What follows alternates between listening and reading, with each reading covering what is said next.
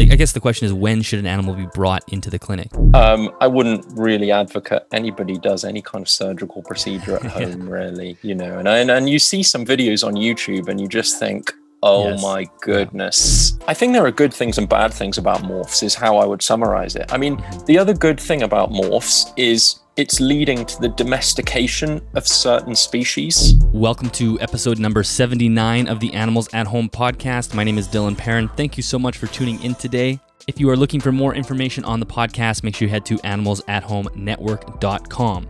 Thank you very much to CustomReptileHabitats.com for sponsoring the episode of the podcast. As always, there are affiliate links in both the YouTube description as well as the show notes at animalsathomenetwork.com. And thank you so much for everyone who's actually gone through the affiliate links and made a purchase. That does really help support myself, and it helps me produce the show.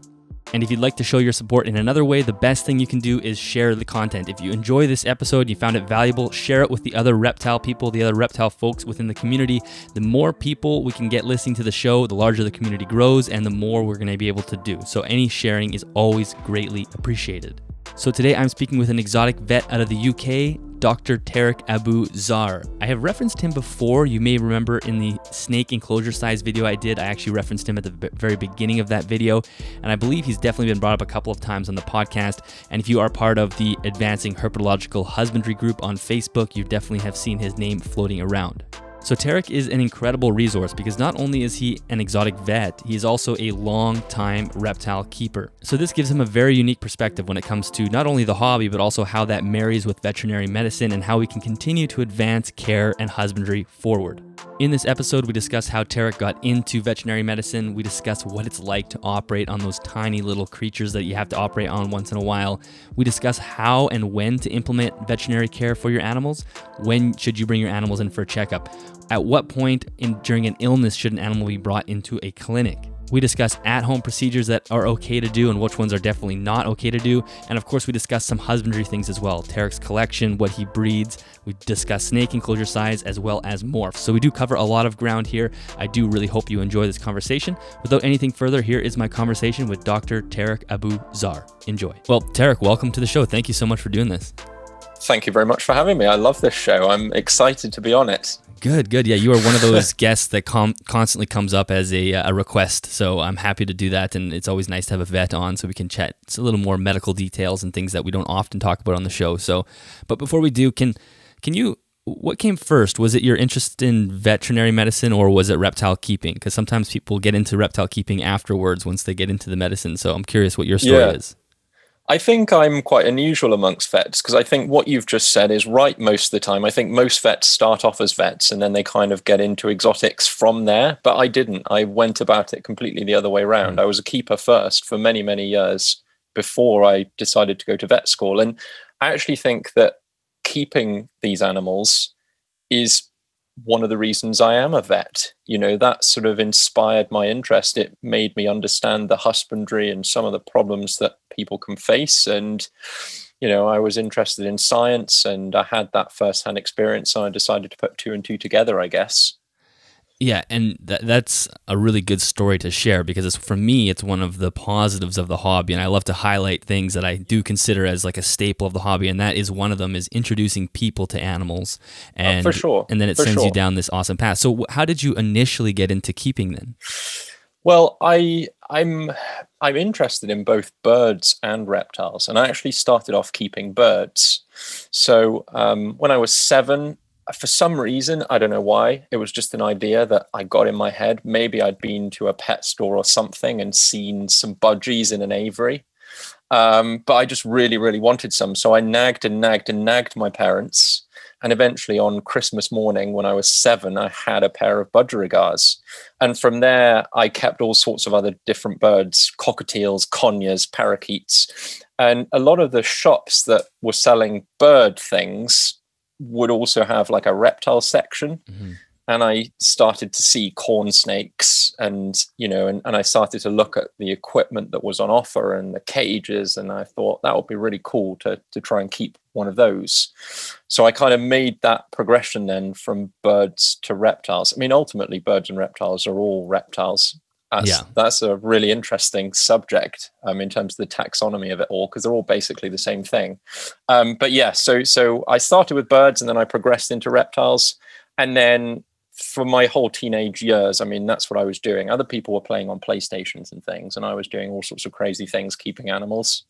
And then, and then I decided to apply to vet school, and the rest is history. And what you say is so true. There is no doubt I wouldn't be a vet being an animal keeper. So keeping has made me into a vet, and I've been able to use that skill to help lots of animals, including many wild animals. And I'm sure for a lot of zookeepers and people involved in conservation and that sort of thing, I'm sure it triggers an interest that allows them then to do more for society. Yeah, I think an experience with captive animals, regardless if it's in a private collection or a zoo collection, is definitely a lot, like the spark for many kids especially. And the funny thing about being a vet is it's a goal for many animal lovers as kids, but then as you get old, you realize it's actually not at all what I want to do, because you realize the nitty gritty of it, and it's not just working with animals. So you obviously probably went through that experience as well, but you still wanted to do it. So what made you want to become a vet? Well, it's very difficult to become a vet in terms of actually getting a place. I was fortunate in that I did quite well in my science exams in school, so I had the grades to be able to do it. And I like dealing with people as well. I mean, that's one of the things that you have to be good at as a vet. And actually, it's more of a case of dealing with animal owners often than it is with dealing with animals. And not just from the point of view of helping them with their animals, but often you're helping them in a way. Or in many of my consultations, I feel like I'm more of a shrink or something, or people just come to see you to have a chat. And so I think I like working with people, and I love obviously working with animals. And I also find science and medicine and drugs and anesthesia and bacteria and all of that medical side of things really fascinating. It just seemed like the job that marries up all those things nicely, and the natural progression. I have no regrets about doing it. I love what I do. And I think I'm very lucky to have the job that I do, actually. Yeah, no, that's fantastic. And I think many people only think of the animal side. They don't think of the human side of having to deal with people and dealing with people who are upset, and people who are having to pay bills and things. And then you get to the point where you're like, what, a vet is not for me. So it takes a very special type of person to want to pursue it and then be good at it. And you're right. I mean, sometimes it can be really sad, and it's a very emotionally draining job. And that's one of the reasons why the suicide rate is so high among vets, and also, finances is a really difficult one to have to deal with. There are all sorts of downsides to being a vet as well. But I think overall it's a really interesting job, and I think you do get to make a difference to society. And also for this kind of thing, I mean, it gives me a platform to be able to discuss things and give my opinions on things, and I think that can only be a good thing as well. Yeah, exactly. Yeah, the great thing about being a vet is you have a huge sample size of animals that you've looked at. Like, many of us only deal with our own collections or our friends' collections, but when you're a vet, it's like a rotating door of things. Yeah. So as far as your day-to-day, maybe you could lay out what your day looks like as a vet. Yeah, well, I only work with exotics these days. So I started off doing dogs and cats and the kind of things that most vets do, vaccines and neuters and that sort of thing. But now I just work with exotics, and it's predominantly privately owned exotics. So within the field of exotics in the veterinary world, you can become a zoo vet, or you can work for an aquarium or something, or you can work in a wildlife center, or you can work predominantly with privately owned exotic pets, which is what I do. And I see, so the species I see, I guess you can broadly divide into three main categories. So the small mammals, the birds, and the reptiles. And I would say reptiles probably about a third of what I do. So I tend to have operations and surgery most mornings. And I tend to consult then from sort of midday and in the afternoon. And so on an average day, I might have a peregrine falcon to X-ray, and I might have a rabbit to castrate, and I might have a bearded dragon that's swallowed something it shouldn't that I've got to remove from its stomach, or a bearded dragon with follicular stasis that I've got to do a hysterectomy on. Or my job can be very, very diverse. I do a lot of dentistry on rabbits, guinea pigs, and things. I might have a fish, I might have a frog, I might have a tarantula one day. So it's very, very diverse. And as well as seeing lots of species, I get to be lots of different types of doctor as well. I get to be a dermatologist and an ophthalmologist and an anesthetist and a surgeon and a medic. And so it's a very diverse job being an exotic vet.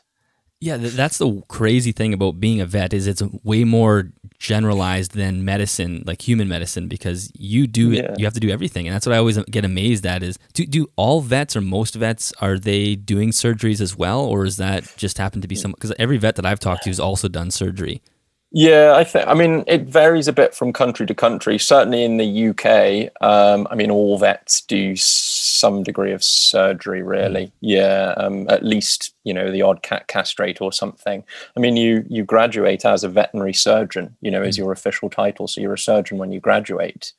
And I enjoy that. And some vets, are even more wide ranging in what they do than me. Some vets treat some exotics, and they also treat cats and dogs, and they also treat horses and cows. And I think it's unbelievable sometimes how they manage to be a master of all those things. What I do is actually quite niche compared to what a lot of vets do. Yeah, interesting. Yeah. I find it amazing, like as far as surgery goes, some of these animals are so small, I just don't understand how you even perform surgery on an animal that's like the size of a chocolate bar or even smaller. Yeah. Is it difficult? Like obviously it's difficult, but how difficult was it to learn, and then how good are you at it? Well, it can be difficult. I mean, I've operated on things that are like 12 grams, which is very small. And there are a number of challenges. The first thing is obviously being able to see what you're doing. And you have to have a lot of dexterity. But there are lots of things that complicate matters, when you're dealing with patients that small. For example, blood loss. A 30-gram budgerigar, can probably afford to lose 10 or 12 drops of blood, before it has had a major life-threatening hemorrhage, whereas if you're doing surgery on a dog, it doesn't really matter if there's a little bit of blood here and there, right. It's of no consequence. So there are lots of techniques that we use in exotic animal medicine. So we use a lot of microsurgical instruments. So we use very small surgical instruments. We use a lot of magnification. So often when I'm in theater, I have these crazy like magnifying loops on my face. And it is just practice and familiarity. A lot of what I do is not that small and delicate, spaying a rabbit or something like that is perfectly doable without magnification. But sometimes, we have to do some very, very small and delicate things. And it is something that you learn, and you learn where to rest your elbows, and you learn, not to drink the night before and to get enough sleep so that you're not shaking. And it's a skill. I'm not going to say I'm an amazing surgeon, but I have a lot of experience doing surgery on small things, and it's something that I definitely enjoy. Yeah, it almost gives me anxiety thinking about having to work on something so small. Do you work on your dexterity outside of the vet clinic? No, not really. It just happens over time. Yeah, I mean, you start off with big things, and you kind of, and as you're doing surgery on a day-to-day basis, you get to be able to do more and more. Yeah, interesting. Yeah. So as far as your day-to-day experience, is there a best part? Is there something that you enjoy the most out of being a vet? Well, I like to fix things. Yeah. I mean, I like it when you have a good outcome, when clearly what you've done, has helped. And you have a healthy animal at the end of it and a happy owner. And I think, even if the animal's not sick, we do some preventative medicine, we do some advisory consults, we talk about husbandry and that sort of thing. I think being able to, help an owner who maybe is a bit confused about something, to sort of come up with the best solution and invest in the best equipment and set things up the right way and help their understanding about what they should be doing for their animal. I think that's hugely rewarding. Mm-hmm. And that's an element of the job I really enjoy as well. So how do you know? So you deal with such a large spectrum of animals, and like you're saying, a huge part of the job is probably consulting on husbandry. You have somebody coming in, they bought it on a whim, and now they might have an issue. How do you file all this different husbandry techniques in your brain, or do you have to go look up all the time? I guess you have a chart probably what animals coming, and you can look at it before, or how does that work? Yeah, I mean, I think, well, I mean, firstly, if you pursue further qualifications in the field of exotics, you have to sit exams, and as part of those exams, you have to learn about husbandry of different species. And also, I'm lucky because I have a lot of first-hand experience too. Most of the species that I see are sort of species that we see fairly commonly. So, I see a lot of bearded dragons and a lot of corn snakes and a lot of royal pythons, or ball pythons, as other people call them. And a lot of African grey parrots and a lot of rabbits and a lot of guinea pigs. And so I kind of, for those species, I've got it in my head because I see those every day, and I've had to go and learn what those animals need. And as vets, we don't always have all the answers. There's a huge amount of science that still needs to be done in terms of being able to work out in a black and white fashion what ideally we should be advising. I think I read a lot of books, but I also keep up to date with things like the Advancing Herpetological Husbandry group, and I listen to sort of some of the things that Francis Baines and Roman Murin and people like that are coming out with, and I read the review articles that are written, and I try my best to keep up to date with things. And even as a vet, sometimes it can be a struggle to keep up with things. I think so. For example, when you're talking about reptile lighting, which is a sort of hugely sort of exciting, interesting sort of area of discussion at the moment. I mean, I'm sure a lot of people, I'm sure the majority of people still haven't caught on to the idea about providing visible light and UVB and UVA and infrared A and infrared B, and and all this sort of thing. So I think if it one of the issues that we've got in herpetoculture is how we get that information out and disseminate it. But I do my best, and so it's a combination of science and books and videos and all sorts of things and first-hand experience, really. So let's talk about that process in general, because this is one of those areas that I think there's a lot of mistrust in the hobby for vets, and you see it all the time. Like, my vet told me this, and like, don't listen to your vet doesn't know anything. So maybe we can. I want to get into how we should be applying vet care for our own animals, but before we get to that, let's talk about how people can find good vets and how to make sure you can trust your vet. And you can go ahead. Yeah, well, I mean, it's a very interesting question. I mean, I think the first thing I would say is that probably people have a much better understanding of how the human medical field works in terms of who's who to go to, kind of the hierarchy of people, than maybe they do with the veterinary profession. So if you basically, when it comes to exotics in the veterinary profession, most vets, when they graduate from vet school, will learn the first principles. They'll know about surgical principles and how certain anesthetic drugs work and how to stitch something up, and and that sort of thing. But they won't have had extensive training in the non-core species. So at university, you learn about cats and dogs and horses and cows. You don't really get much on bearded dragons or African grey parrots. Right. So really, if you're going to see a mainstream average Joe vet who predominantly sees cats and dogs, they may only see one bearded dragon a month or maybe even a year, and you cannot expect somebody who sees one bearded dragon a year and who hasn't done lots of training in that species to be familiar with the husbandry and the disease conditions that those animals get. But I think there's a massive misperception, I think, as far as the public is concerned. Often I think the public think that a vet is a vet and they expect them to be an expert in absolutely all species, and that's just really not the case in reality. So I think if you've got an exotic pet, go and see an exotic vet.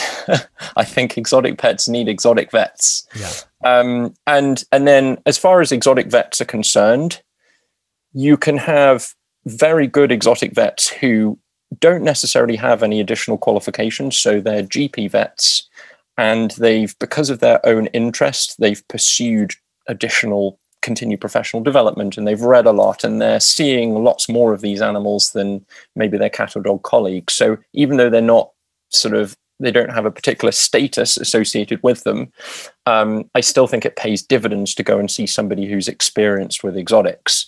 And there are some vets that only see exotics, but even if you see a vet that sees 25% exotics or 50% exotics, I think they're still going to be in a much better position to deal with the problem than somebody who doesn't really see any exotics at all. And then, as well as those sort of general practitioner vets, there are also some additional qualifications that vets can get. So in the UK, in the veterinary profession, there are 3 tiers. You've got your GP vets, then you've got your advanced practitioners as a middle tier, and then the final tier are the specialists, the recognized specialists. And to become a specialist is incredibly, incredibly difficult. You have to pursue years and years of additional training post-graduation. So you have to do a residency under the supervision of a specialist in that field. But even if you don't go and see a specialist, you can go and see an advanced practitioner who's somebody that has done a certificate in that particular area of veterinary medicine. So as far as exotics are concerned, that would be called zoological medicine is the fancy term for it. So I think if you're looking for an exotic vet, find a vet that is experienced, do a Google search, check the relevant veterinary organizations, check the Association of Reptile and Amphibian Veterinarians. They've got a find a vet feature on their website, or the Association of Avian Vets, or whatever it is you happen to be looking for. And if you can go and see an advanced practitioner or a specialist, if you've got a local, person who's that qualified nearby, they have to have a lot of additional knowledge, because they wouldn't have passed their exams and they wouldn't have got that status without that. So I think, I mean, does that make sense? I think it's very complicated. I think it's a minefield, for the public to understand. Yes, I know it totally makes sense, and I think you're right. It is sort of a minefield, and you'll have people that will go take their animal to a totally general vet who's probably 90% cats and dogs, and get some bad advice, and that's where we almost get I feel like sometimes vets almost get thrown into the same basket as chain pet stores, don't listen to PetSmart or Petco, they're going to give you terrible advice, and sometimes vets get tossed into there too, which is unfortunate, because there are some great vets out there that we absolutely need to keep the hobby healthy. Yeah, and I feel for some of those colleagues, some of those cat and dog vets, because some people just don't see the value in traveling a little bit further. And sometimes they may have to pay a little bit more, to see someone with a bit more experience. And if somebody's refusing to do that, and they will only go and see their local cat and dog vet, it puts that cat and dog vet, who may not be that familiar with these species, in quite a difficult position, and I think most vets are very good at being open and honest and saying, look, I'm not a specialist in this, actually I don't have a lot of experience. The good news is that we can advise our colleagues, as exotic vets, and I'm speaking to vets every day and giving them advice, but I think there's a lot to be said for going to see someone who's experienced in whatever species it is that you keep. Exactly. Yeah, I totally agree. And as far as the difference between someone that's classified as a small animal versus an exotic is, obviously exotic is what we're talking about here, but is small animal just more like your hamster, rat, kind of small mammal type thing? So small animal means cats and dogs. Oh, okay. Exotics means everything that's not a cat or a dog or a farm animal or a horse, basically. So gotcha. Rabbits and guinea pigs and hamsters all come under that designation of exotics, as well as the birds and reptiles.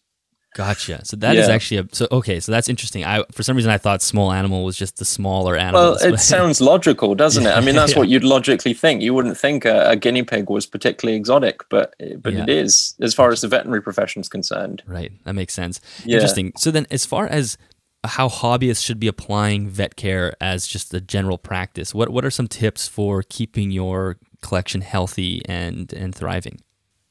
Well, I think the first thing to say is,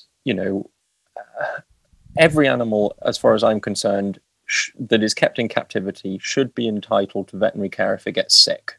Mm-hmm. So I think if you're keeping animals, register with a local exotic vet, have a plan in place, know where it is you're going to go should you ever find that you have a sick animal. And I think it's a good idea to build up a rapport and a relationship with your exotic vet. You can send them emails and ask them for what you should be doing. Do I need to come in? Does this need to be seen? Or is there any advice you can provide, just to prevent a problem maybe from escalating or getting worse?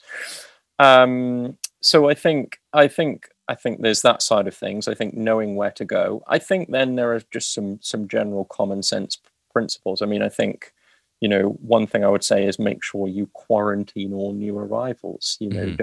Don't put a new animal in with the bulk of your collection. Keep it separate. I mean, even if you don't have a separate room where you can keep it, keep it in a different enclosure on the other side of the room, away from all your other animals. Make sure you're using sensible biosecurity protocols. Wash your hands, between handling that animal. Don't use the same feeding utensils. Don't mix water bowls. If you feed a snake a rat and it refuses it, and that snake is a new snake and it's in quarantine, don't then go and feed that rat to one of your other animals, because you don't want it to go to waste, because that's a brilliant way to spread disease. So I think quarantine is hugely important. I think know some of the common infectious conditions that particular species is prone to.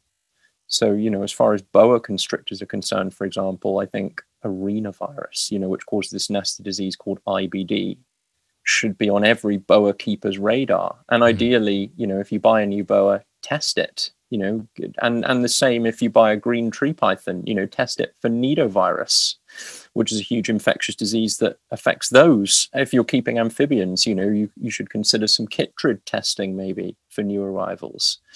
And I think, checking animals for parasites routinely. I think at least once a year, ideally twice a year, ideally, send a fecal off and just check you aren't dealing with a parasite problem. And, and have a first aid kit maybe would be another piece of advice I'd give. Have some iodine that you can clean a wound with, and just principles like that. I think those would be my top 4 tips, however many tips that was. Yeah, no, that's great. Oh, so what about as far as checkups go? Like, what are your thoughts there? Should people be bringing their animals in for a yearly checkup, or do you think a yearly fecal is better to go and just kind of pay attention? I guess the question is, when should an animal be brought into the clinic? Yeah, I mean, I think a health check by a vet is always a good idea. I mean, we as vets are very used to picking up on subtle signs of early illness. So right. I think having a physical exam where a vet looks in the animal's mouth and it looks in the choana, which is the slit in the roof of the mouth, or the opening to the glottis, and palpating the abdomen and having a listen with a stethoscope, I think that's hugely beneficial. I think that's a great way to pick up potential problems before they get worse, before they cause clinical disease often. I think if you're in a position to do that for all your animals, as long as it's not one of these very delicate species that is likely to get very stressed with the handling and the transport and everything else, I think I would recommend an annual health check for all reptiles if you're in a position to do it. And I think certainly pet keepers, people keeping a bearded dragon or a corn snake, I think they should all be going to see their vet once a year for a health check. I think if you've got a very, very large collection, it may not always be practical to take 100 animals into the vet.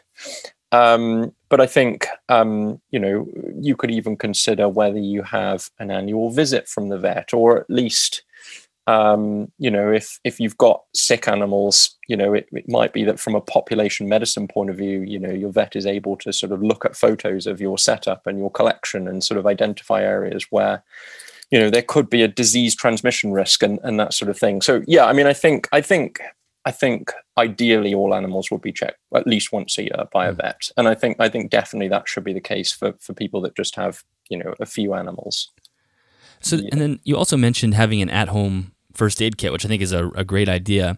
But that's probably a thin line between people doing at-home surgery and people doing at-home wound care. Yeah. So where are you as a vet comfortable with people treating their animals at home without necessarily bringing them in? Like, is there certain small, skin lesions and whatnot, or maybe burns, or should they always be brought in and then at-home treatment should take place? I mean, I think if it's a small superficial wound and you want to clean it with some Tamidine, I think that's perfectly acceptable, and obviously if things aren't getting better, if it's swelling up, if it's getting pussy or whatever, then I think, clearly you need to consult the vet. I wouldn't really advocate anybody does any kind of surgical procedure at home, really, and you see some videos on YouTube and you just think, oh my goodness. And sometimes it's really experienced breeders that are doing things like that, and you just think this is setting a really bad example. This is like Joe Exotic style on YouTube. Well, I know Kevin McCurley just posted a video not that long ago of just this wild at-home surgery they did with that leucistic cobra. Is it a king cobra? I forget what it is, but I think it's a king cobra. And yeah, he was like cutting out, I think it was a parasite or something under the scales, but it was an inflamed fang. It was crazy. And it just seemed like if you have I don't know. I mean, it's difficult. I don't think I've seen that particular example, but I just think if you need to cut anything open, that's probably best done by somebody who is clinically trained. Yeah, I totally agree. And if for some reason you think you're okay at doing it, at least don't post it on YouTube and show everybody how you can take the scalpel and cut in there. It's a difficult one, but yes, I mean, I think it's a bit dodgy, isn't it? Yeah.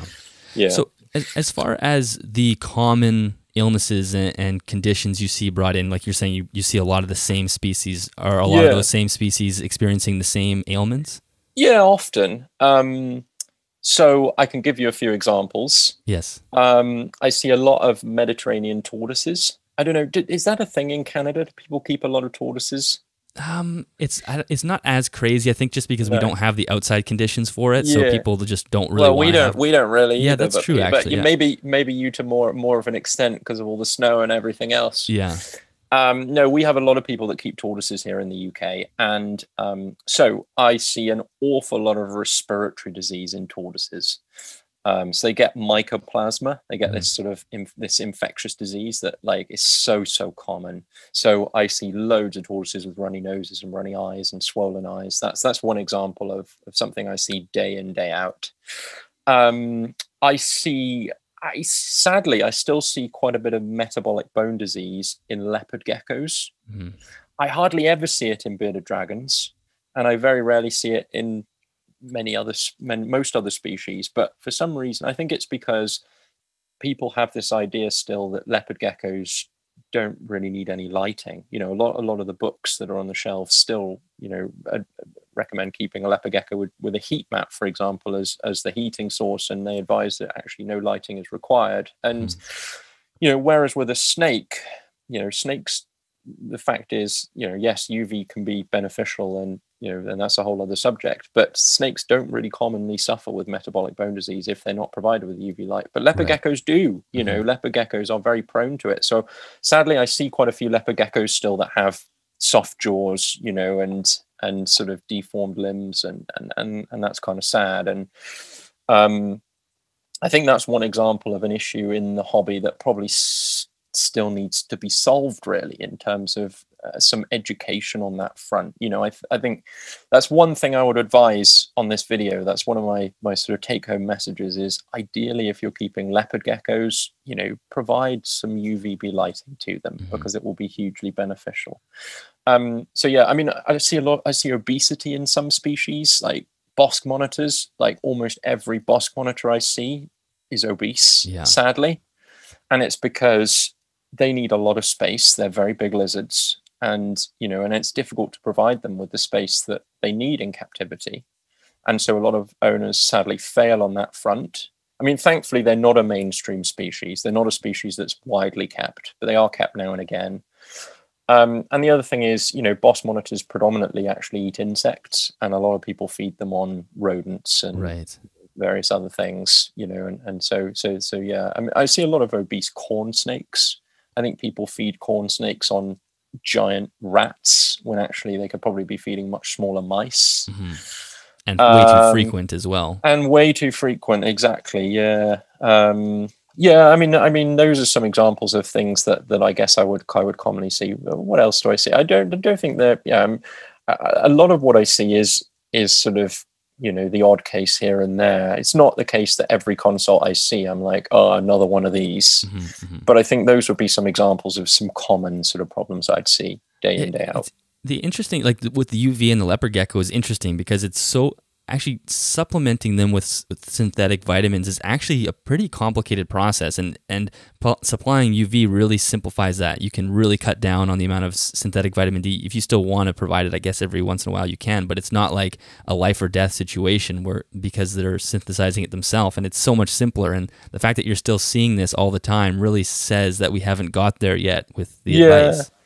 But, a lot of people that are against reptile keeping, will say, well, vets are still very, very commonly seeing metabolic bone disease and it's a disaster. And I think coming from the other side, I actually don't see that much metabolic bone disease these days. And I think the leopard geckos are, for me, are the main problem that I see still. I think people are starting to get it right with bearded dragons.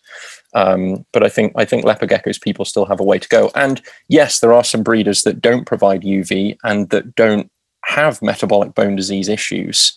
And if you're really, really hot on your supplementation, if you're gut loading your insects really, really well and you're giving calcium and activated vitamin D3 supplements, you can probably get away with it. Mm-hmm. But like you say, a UV light is inexpensive and also is natural for leopard geckos. They're exposed to sunlight in the wild, and exposed to UVB radiation, so why not provide it? Mm-hmm. So and getting to the obese corn snakes, I think snakes are one of those areas where it's actually difficult for people to tell that their snakes are overweight just by the way they hold their fat, and often when you can tell that they're fat, they're already really, really obese. So are there some ways that people can feel or optically tell that their snakes are overweight, or is it more of a, can you guys tell on an X-ray, or what's the deal? Well, we typically would use a sort of body condition scoring system. So we'd often condition score a snake on a scale of 1 to 5. 3 would be ideal, 2 would be thin, 1 would be emaciated, 4 would be overweight, and 5 would be obese. And there are sort of various things that we look at as vets in terms of the shape of the back. And there are actually some diagrams that you can find in different places where that people have, come up with a sort of crude condition scoring, and they've drawn little cross sections. I think for people at home, it's tricky. I mean, sometimes I think it's quite obvious if the animal's morbidly obese. Mm-hmm. And I don't think you need to be a vet to see. I think often if they're developing a real prominent ridge along their back, and it sort of almost looks like you can see their spine, but it's not. It's the body sort of curving in. I think if there's a ridge on the back, that could be a sort of flags up. Is the animal a little bit overweight? But I think it's difficult. I think it's experience and. But this is another reason why people should go and see their vet once a year, and get advice. Yeah, exactly. Yeah, that is a tough one, and I think people tend to overfeed, so it can be. We see a lot of heavier snakes in the hobby, so there's no way to compare them to good body conditions a lot of the time. And a lot of these animals aren't meant to be fed sort of heavily all through the year. Naturally they would have a period of brumation or hibernation, where they would stop eating for many weeks and. Yeah, I mean, there's all sorts of things to consider. Yeah. So what about, you kind of mentioned some of those viruses, nidovirus and IBD and all these things. And so how much of an issue do you think this is? Because this is an area that I think we as the hobby are not doing a great job on as far as biosecurity is concerned. And you think even things like reptile expos could be a little bit of a question mark at this point when we start, especially now with the whole coronavirus thing, we start thinking about these things differently. And especially in the States, things get traded and swapped and flown across the country so quickly and easily. Their weather really, they can ship all the time, and they have these massive expos. So as far as you're concerned, how much of an issue or reason to worry are these sort of viruses? Well, they are a problem, and again, trying to think of the best solution is difficult. I mean, what I will say is a lot of these viruses in reptiles are spread by direct contact with bodily fluids. So if you go to an expo, I can guarantee if you go to a reptile show, there will be arenavirus and there will be nidovirus in that room. I guarantee it.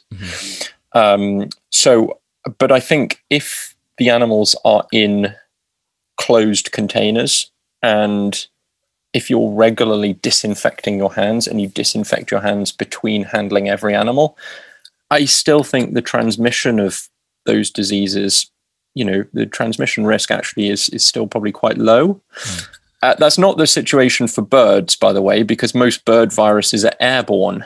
And so bird shows are a complete nightmare because you've got birds flapping and wire cages and dust floating about everywhere. I mean, biosecurity is much more difficult. But I think with reptile shows, actually, as long as you're sensible and you disinfect your hands, I think the transmission risk is still quite low. And that's from the point of view of transmission between tables and between animals. But the question is then, well, what if you're buying animals? And yes, there is a risk that you're going to bring in, those viruses. And I think it's a case of, testing and quarantine. And if you're not sure what protocol should be in place or what you should be doing, speak to an exotic vet, basically. Who'll be able to advise you. Yeah. Proper biosecurity, bringing animals in is really crucial, and testing and long quarantines, which people don't often have patience for, but that is really what you need to make sure you don't spread that.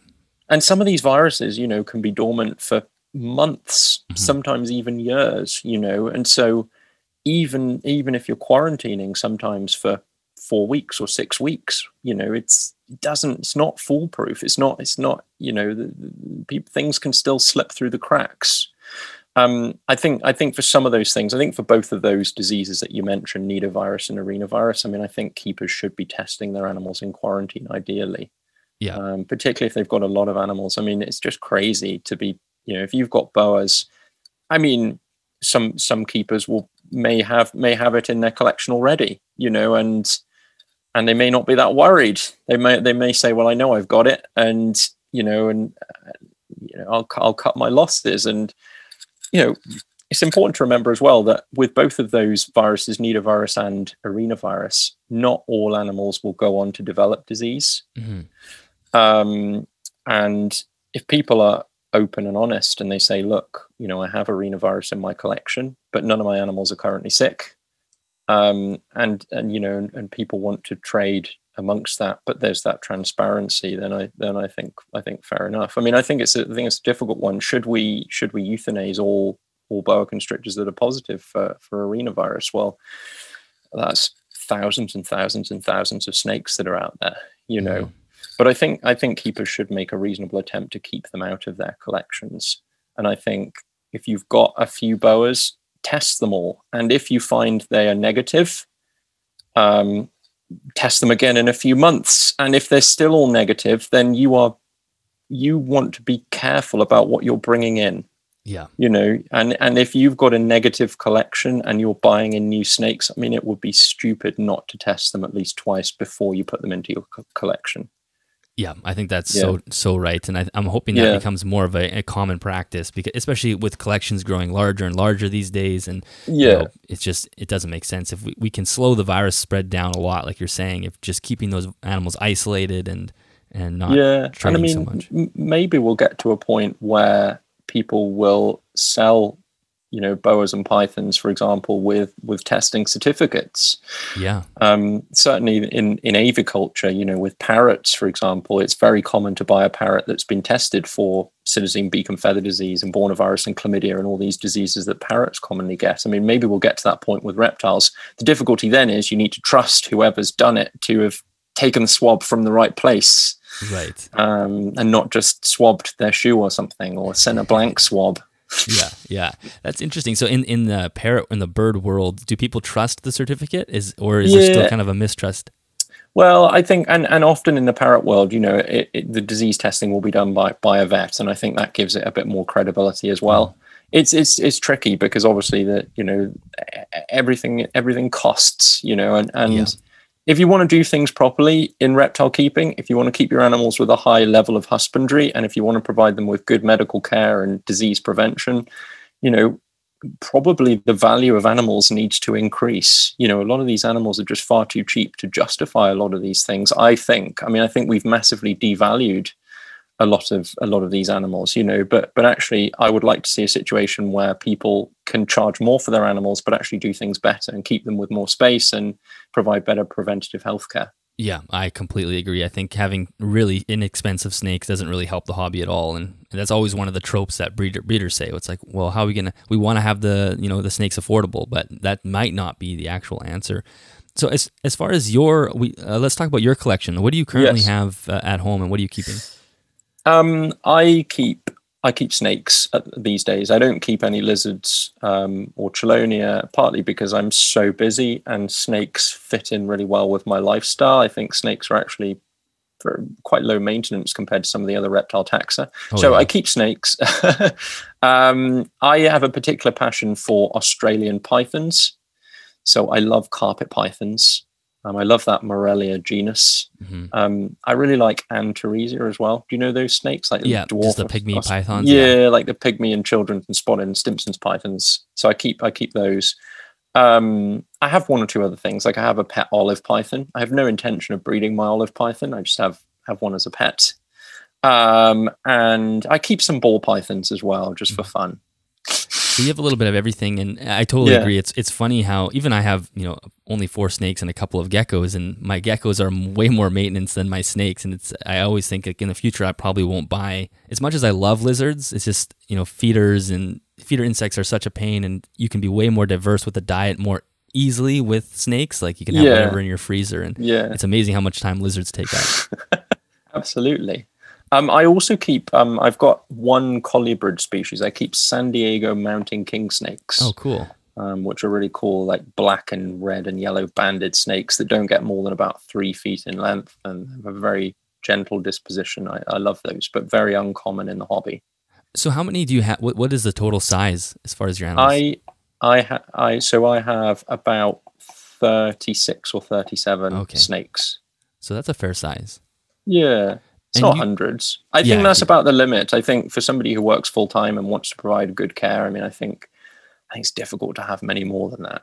Yeah, exactly. Yeah. It becomes a full-time job in itself. And I know you do some breeding as well. And so that's something I wanted to talk to you about, because breeding is this part of the hobby where it's exciting and it's fun and it's a way we can advance ourselves. Like once you master the husbandry, I know keepers really yearn to do something that's more complicated, and that breeding fits that perfectly. But a lot of times I think people don't do it responsibly because they overproduce things. Like ball pythons are getting produced like crazy, and they're fulfilling a part of them that wants to engage in the hobby more deeply without thinking about the consequences. And I think you have a method of appropriate breeding, we can call it. So maybe you could talk about the process that you go through so you can sort of fulfill that exciting part without creating way too many snakes. I think it's just common sense, isn't it? I think you've just got to, I think you've got to think about what you're breeding and whether you're going to be able to find good, responsible homes for those animals. So I don't breed very much. I think last year I had 4 clutches of snakes. Now, one of those clutches were my Eastern Stimpson's pythons.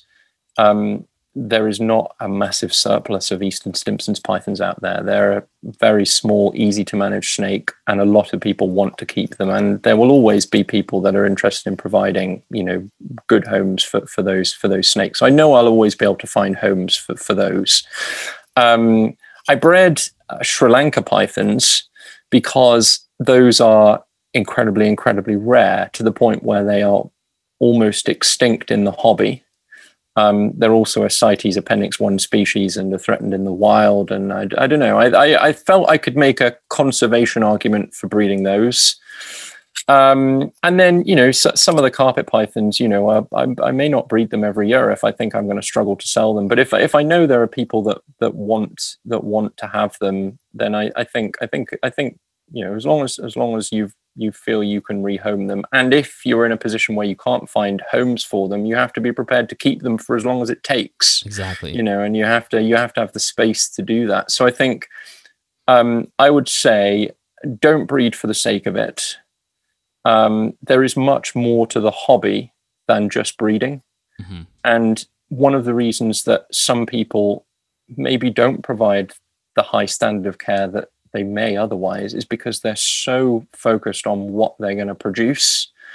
And actually, if they were more interested in what the conditions that they provide to their existing animals, and they took more pride and joy in that, and watching those animals, observing new behaviors and interacting with, bigger space. And, I think that would be a really positive thing for animal welfare. So I think enjoy keeping, don't just focus on what you can breed. Mm-hmm.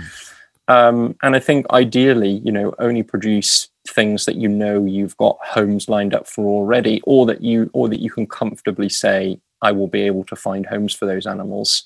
And if you can't find homes for them, you need to be in a position to house them for as long as necessary. I think those would be my recommendations for responsible breeding. Yeah, no, I totally agree. And I think I see this, it's almost a symptom of the breeder world with these Instagram pages where you'll scroll through an Instagram page and you'll just see different snakes being held in their hands and whatnot. Like, these are great pages, and I'm not saying anything bad about these people, but you just see the snake, where if you go to the fish side, you're going to see beautiful aquarium, amazing schooling fish, acting natural. And it's like, how weird would it be to fall into an aquarium page that's just like somebody holding a discus fish in their hand for the whole page? So it sort of highlights the difference between focusing on only the offspring rather than focusing on the hobby or herpetoculture as a package. And I think that those Instagram pages almost highlight that perfectly. I think what you're saying sort of fits in with that. Use it as a fun project to tinker with, but also remember what you're doing when you're bringing new lives into the world. Yeah, and if you want to breed things, there actually is a demand for, Mm-hmm. if breeding low-value ball python morphs now is, you can almost argue, is to some extent irresponsible, because there is so much byproduct out there. It's sad to be referring to animals as byproduct, but finding homes for all those male pastels and and male yellow belly ball pythons and just the lower end of the market, I think can be difficult, and you've got to be prepared to keep those animals for as long as needed. Mm-hmm. But if I breed my San Diego mountain king snakes, there is a massive demand for those because there aren't many about. If you particularly want to breed, I think breed something that's scarce. And ideally, if you are breeding things, and if space is at a premium, breed things that are small. Mm-hmm. Small snake, big market. Big snake, small market. Yeah. Yeah, I totally agree. And that kind of leads me into that. The next thing I wanted to chat with you about was we each kind of did a video on enclosure size. Yeah. And I referenced yours in the video that I did because I think it was great. And I think that small snake model fits perfectly into sort of the video that each of us did, because it's so much easier to provide an appropriate space for a smaller animal. And we really ought to be keeping more of those. So what prompted you to, for anyone that's listening, the video was you just sort of did a really great presentation. I think it was like 40 minutes, and you went through all sort of the data and information on appropriate enclosure size for snakes. So what prompted you to make that? Well, in the UK, we had a new piece of legislation come into law called the Animal Activities Licensing Scheme, which was it set minimum standards for pet shops and for reptiles in pet shops. And one of the things that they put in there was a minimum enclosure size for snakes. And that was much bigger than what a lot of keepers were providing. And because it's therefore a legal requirement, a lot of people were up in arms, and there was a lot of controversy. And as a vet who's also a keeper, naturally people started to ask me, what my opinion was on that whole debate. So I kind of got roped into it and corralled into it. And it's really difficult for me because I can come at it from both angles. Bigger is always better. There is no doubt. And we should aspire to keep animals in large enclosures so that we can provide them with, the best opportunity to thermoregulate and the best choice possible when it comes to different microenvironments and all the rest of it. I mean, I think, but equally we need to establish what an acceptable minimum is. And I think that's the challenge now. In the UK, what they basically said was the enclosure size needs to be as long as the snake, which I think is fine as a principle, but has some weaknesses as a rule. And I don't know, I just kind of got into it and started thinking about it. And, so for example, I think snakes need to have decent sized enclosures, but, keeping a 16-foot Burmese python in a vivarium that's 16 foot long by 5 foot wide by 5 foot high maybe isn't as good as keeping it in a 14 foot by 14 foot by 14 foot room that maybe still has an internal diagonal where the snake is able to fully stretch itself out. So I kind of thought, well, are we defining it in the best way? And also, it's really interesting to consider some of the science behind it. There is hardly any science, so it all comes down to people's opinions, and I think that's really challenging, really, when it comes to setting laws. So I think basically my position is we should keep snakes in big enclosures. We should allow them the ability to stretch their bodies out, because we do that for every other species, birds, dogs. Why should snakes be different? Snakes in the wild have the opportunity to stretch themselves out. People say they don't stretch themselves out, and they don't ramrod straighten themselves out very often. But they do almost stretch themselves out reasonably commonly, and we've got science to say that. So I think there should be at least one internal dimension within the cage where they can do that. But I think the animal rights organizations are jumping on the debate to try and limit reptile keeping and to try and prohibit reptile keeping to some extent. They will try and make things as difficult as possible for people so that less people do it. And I have some concerns about that as well, because I actually think there are lots of benefits to this hobby. I'm very for reptile keeping as long as it's done in a responsible way. And it's something I feel quite strongly about. I do feel like we need to argue about the benefits of the hobby, and I can see there's an ulterior motive in some of these arguments. Does that make sense? Oh, that totally makes sense. Yeah. In some ways, I feel a bit conflicted because I come at this as a vet and I want the best welfare for the snakes, but I also want to protect the hobby. And I also think that from a wider animal welfare point of view, if you ban something and it goes underground, I just worry about the welfare implications, of Well, it's interesting that you say that. I've just recorded 2 podcasts sort of in a row with Australian keepers, and they obviously have some of the strictest laws. And I asked them how well does it work, and both of them are like, it doesn't work because people they've got corn snakes and boa constrictors everywhere there, I hear. Exactly, that's exactly what they said. So it becomes it becomes a thing where the people who follow the rules are following them, and then you create a sort of an underbelly of people not doing things properly. So then, as far as that legislation goes, the length rule. Yeah. And your video actually recommends, I guess you do have the recommend, but you kind of walk through the mathematics to show people that you can still hit a full length of a snake if you go from corner to corner. Yeah. I mean, it's all opinion. I mean, in my opinion, if you read the latest textbook on reptile medicine, which is written by Divers and Stahl, which is a very, very impressive, very comprehensive book, they would take a similar view, So I think we should be aiming for that benchmark, which is what, experienced vets in the reptile, sector are recommending. But we have to be careful that we don't set the minimum bar too high as well, because we will see, because you will see animal welfare consequences as a result. If suddenly thousands of people are falling short of, of the minimum standard, that is going to have implications for animal welfare. Yeah, it's so true. It's kind of funny how sometimes we think a piece of legislation to help welfare will help the animals, but a lot of times it does the exact opposite, sort of in a counterintuitive way. So as far as when you walk through that mathematics, going from like a top corner to a bottom corner, that still allows a snake to fully stretch out. Would that be included in that legislation, where having a full length, or does that not, because the actual enclosure is not as long as the snake? no, that so in the UK, it will be this legislation is only for pet shops. Okay. But in some ways that sets the bar even higher for long-term keepers, because a pet shop is a temporary situation. So if you have to keep a snake in 1 times the length in a pet shop, then think what, then that's the very minimum somebody in the private sector would have to do. I would like, but personally, and this is only my view, and this is a controversial subject and people get very upset by it.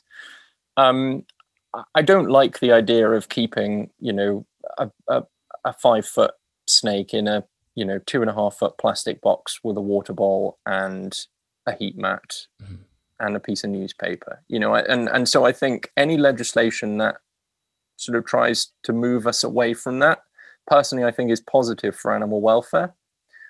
But equally, I don't want to get to a situation. So a lot of my clients and the owners that come and see me, will keep their 4-foot 2-inch ball python or 4-foot 3-inch corn snake in a 4-foot vivarium, and they'll have a UV light and they'll have multiple hides and they'll have a water bowl. And yes, that's probably a minimum. It would be nicer to see the animal in a 5-foot or a 6-foot viv. But I don't want those 4-foot 2-inch ball pythons to, for those owners to suddenly find they're doing something illegal, because I just don't think that's helpful. And I don't think we've got the science to say that is the case. Should we discover and should we be able to prove scientifically that those animals' welfare needs are not being met, then that's a different story. But in the absence of good science to demonstrate that, I think we've got to be careful. So it's coming up with the right minimum. It's a hugely controversial issue. It's being discussed at the moment in Parliament. There are working groups looking at it, and so it'd be interesting to see what happens. Yeah, and I totally agree, and I recommend everybody go and watch your video because you did a great job laying it all out, and I agree with the conclusion that you came to, and that was one of the reasons that I made my video as well, because I want people to start thinking of some of the smaller species, or at least in the West we have, I don't know what it's like in the UK, but we have so many people keeping huge-bodied, heavy-bodied animals, and it's like... I think I saw your video. You were talking about the volume of the snake, weren't you, in relation to the volume of the enclosure? I thought it was a really interesting take on it, in terms of... Yeah, and I think basically your conclusion was, if you're keeping snakes in your average pet situation, keep smaller species. Exactly. And I think that's a golden piece of advice. I mean, I think you can meet the welfare needs of large constrictors, but realistically, you're going to have to give them a room. Exactly. And you can't keep 300 reticulated pythons, in a building in the garden, and have good welfare for those snakes. I mean, those snakes need to climb. They need to immerse themselves in water. They need to, they're fairly active snakes. They're not like ball pythons, and they're very, very large. So yeah, I mean, I'm in full agreement there.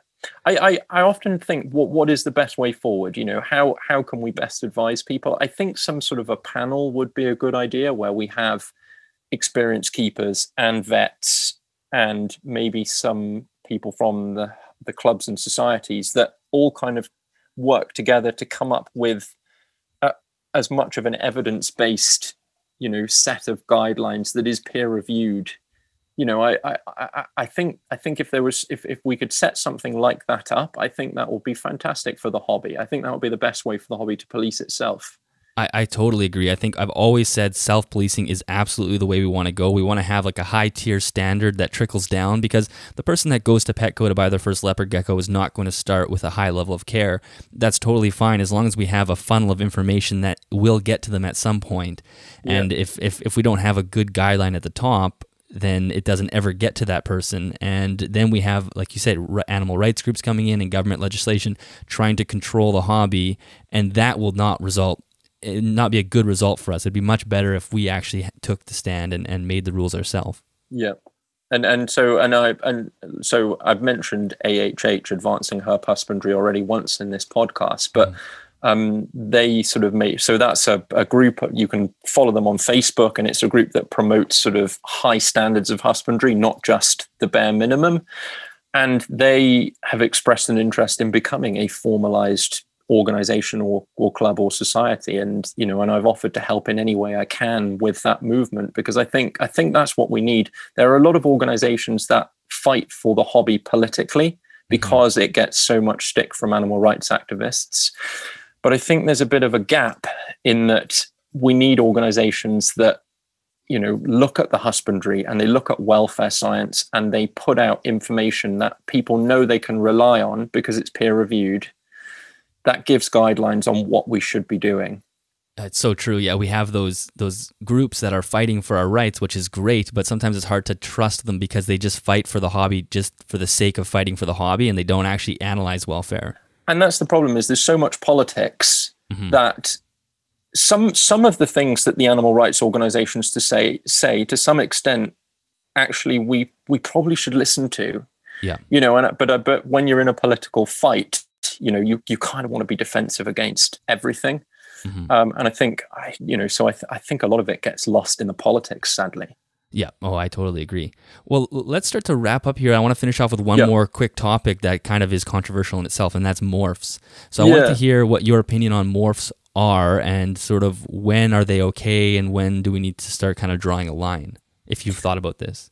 Well, again, it's only my opinion. I mean, I don't think there's anything wrong with morphs as a rule, but I think there are some things to say about morphs. The first thing is, I am totally against the breeding of any morph that has a physical impediment or physiological impediment. You know, I think it's unethical for us to be breeding spider ball pythons, is my honest opinion. And as a vet and a keeper, you know, that's the conclusion I've come to. I think it's unethical to be breeding animals. And yes, not every spider ball python has compromised welfare. Some of them have a very, very subtle neurological condition to the point where it's barely noticeable.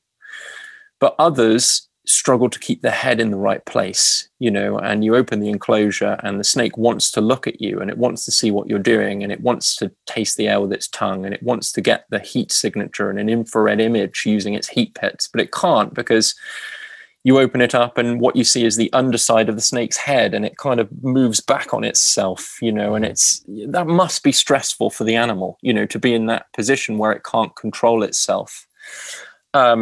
So I think, and you don't know, it's luck of the draw. You can breed two spiders together that don't have any neurological signs, or it's very, very subtle, and you can produce animals that are very severely neurologically impaired. So I think if we want to be responsible, we have to move away from morphs that have problems. I'm not a massive fan of scaleless reptiles. You know, I think that impedes animals. I mean, you know, silkback bearded dragons, you know, I've seen so many problems caused by poor sheds, you know, wounds, digits going necrotic. You know, it must be so uncomfortable for those animals. So I mean, anything with a problem, I'm kind of against completely. I think if a morph doesn't have a problem, it can be a very cool looking snake. I mean, I have some pied ball pythons here and I just keep them because they're just so cool to look at, you know, and they have good welfare and good husbandry. And so why not? I think one of the negative aspects of keeping morphs, as I've mentioned previously, is that you end up producing a lot of byproducts along the when you're searching for the latest and greatest combination. And if you're doing that, you just need to be careful and responsible, and you need to make sure that all of the animals you produce, you can find good homes for. And yeah, I'm not massively in favor of keeping hundreds and hundreds of snakes in a room in small plastic boxes, which I think is one of the reasons why the hobby can absorb all those byproducts at the moment, is because people just stick them in a small tub. So true. Yeah, and if we want to do things better, we have to be more responsible with our breeding, really. Yeah, I'm pretty much totally agree. I mean, there are seemingly some very stable morphs. I mean, piebald is a morph that pops up in several different species, and it's fairly stable. We see it in rats and horses and dogs, obviously, and it's fairly stable. Same with hyper and hypomelanism. Those things seem to be very stable, but there's certainly a wide array of other genetic mutations that we're playing kind of evil scientist with that probably we shouldn't be perpetuating. I think there are good things and bad things about morphs, is how I would summarize it. I mean, the other good thing about morphs is it's leading to the domestication of certain species. And I think from the point of view of people keeping pet reptiles at home, having an animal which is to some extent domesticated and several generations captive bred, is, I'm sure ball pythons that are being produced today are behaviorally and in terms of their feeding response, and because they've been bred because of this interest in morphs, I think they probably make better captives for a pet keeper than maybe something which isn't so domesticated. I think that maybe is a positive that I would argue has come of morphs that maybe not many people pick up on. The other thing is, because so many people keep one species or two species, like ball pythons, for example, there is a lot more literature from the medical side in those species. Right. So we're probably able to advise a bit more about what painkillers work best in ball pythons, compared to what we would about a San Diego mountain king snake. There's a lot more medical research and literature. And I think a lot of that has resulted from the morph craze and the fact that people are keeping these animals in such a mainstream way. Yeah, it's funny that you say that, because I used to think, oh, these animals can't be domesticated. It's just not possible. And then I was listening to Nick Mutton, who's a big breeder, a carpet python breeder in the States, and he was explaining some of the definitions of domestication. And part of that is, breeding more readily. You're going through more breeding cycles in a year, and actually color morphs is a part of domestication as well. So they are actually being actively domesticated, and morphs in some way are just a manifestation of that process happening. Yeah. And I think for the novice keeper, keeping a species which is more domesticated and which, people want fancy colors. And I'm sure the fact that they're keeping snakes which are brightly colored is attractive to them. But because that snake is more domesticated as a result, I think that's probably better for the animal as well. And certainly from the veterinary care point of view. But that's not to say I'm against people keeping, naturalistic, pure species. In fact, that's my main interest. Mm-hmm. And I think those are probably more suited to the serious enthusiast than maybe the pet keeper who just wants a snake called Kellogg or something in their house. Yeah. Exactly. Yeah. Yeah. And I think that's exactly right. I think if we did a little better at not necessarily culling, but not perpetuating the ones that we know have some issues, it would be a lot more stable. So that's great. Is there anything that we've left unsaid that you wanted to mention before we wrap up, or did we hit everything? I don't think so. I mean, it was just a bit of a chat, really, wasn't it? I mean, and I hope people enjoy it, and I hope people gain something from it. No, I think exotic pets need exotic vets, and I think go and see your vet, register your animals with a vet, and provide them with good veterinary care. That will be my main message that I would like to get across from this. And consider animal welfare. Don't just consider what you can breed. Consider when you're keeping how you can make the conditions as best as you possibly can for the animals. Yeah, no, that's excellent. And as far as where you can be, now I'll say this with a caveat before I ask this question. Obviously, Tariq is a vet. We don't want to be abusing him by sending him messages, but I know, so don't send him vet messages.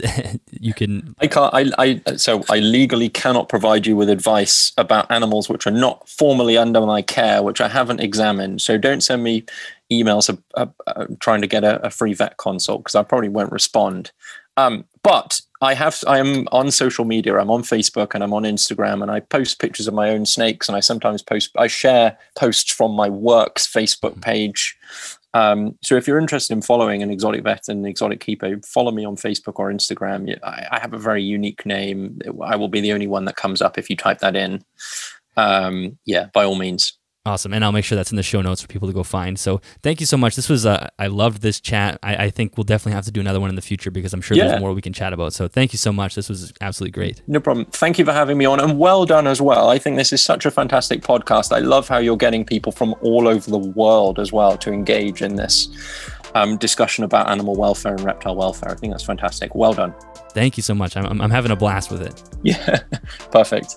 Okay, that brings us to the end of episode number 79. Tariq, thank you so much for joining me on an episode. I did really enjoy that. And like I said off air afterwards, I think it would be awesome to have you on again in the future. Maybe we can get you involved in one of the roundtable discussions, because I know you have a lot more information to share. And to the listeners, thank you so much for tuning in. As always, I know you would have enjoyed that episode. If you are looking for any more information on Dr. Abou-Zhar, make sure you head to the show notes. There I have links to both his social media on Facebook and Instagram. And again, please don't message him with veterinary questions, but if you are interested in following a vet, he does post some really interesting things on his Facebook. There's always, updates from his clinic, and his Instagram has pictures of his collection and whatnot. So if you are interested in that, make sure you go give him a follow. Thank you very much to CustomReptileHabitats.com for sponsoring this episode of the podcast. If you're looking for a new enclosure or any new reptile equipment, make sure you head to the show notes and click on the affiliate link, also in the YouTube description. And if you do make a purchase, a small commission will come back to me at no extra cost to you. All right, everyone, thank you very much as always for listening, and I will catch you guys in the next episode.